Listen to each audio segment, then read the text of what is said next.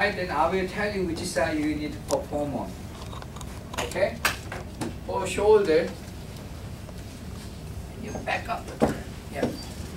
It's shoulder, it doesn't really matter you do it on the standing or sitting. But he's sitting down. Well, let me stay there. Okay? For shoulder, using your arm, can you do this like this? And bring all the way up. This is flexion. Okay? But in this position, you cannot really see how much can he bring his arm up, right? So you have to stand side, either this side or that side, to see how much he raises up. Okay? And bring down. And can you bring your arm toward back like this? Any pain? No. Okay, put it down. And can you, that's what extension. Abduction, can you like do this? No, with the right hand, yes. And palm up, bring all the way up. That's the abduction. Put that down. And bring your arm to the side, okay, to the inside. Anything when you do that? That's abduction. And can you like do this? External rotation, internal rotation. External rotation, internal rotation, right?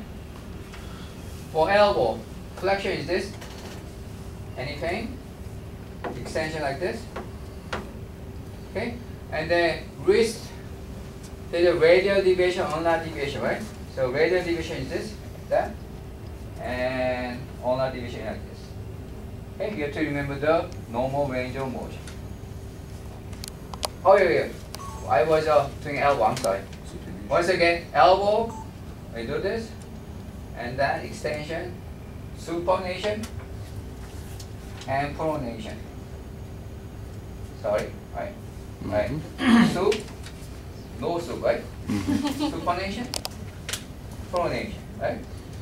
And then wrist is this, make a fist, up like this, flexion, extension, lateral deviation, ulnar deviation. Oh, that you should mirror him, right? Right, yeah, should be, right.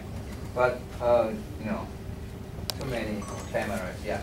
You better mirror it because otherwise patient get confused just like this.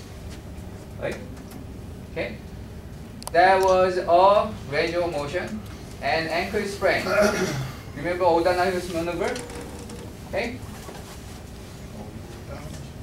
So for O'Donohue's maneuver, there's three different parts, right? Active, passive, resisted, right? Okay, so ask the patient, can you bring your foot up like this?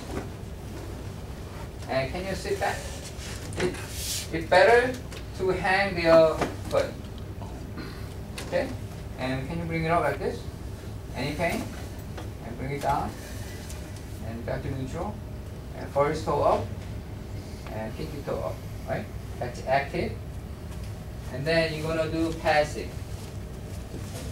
Any pain when I do that?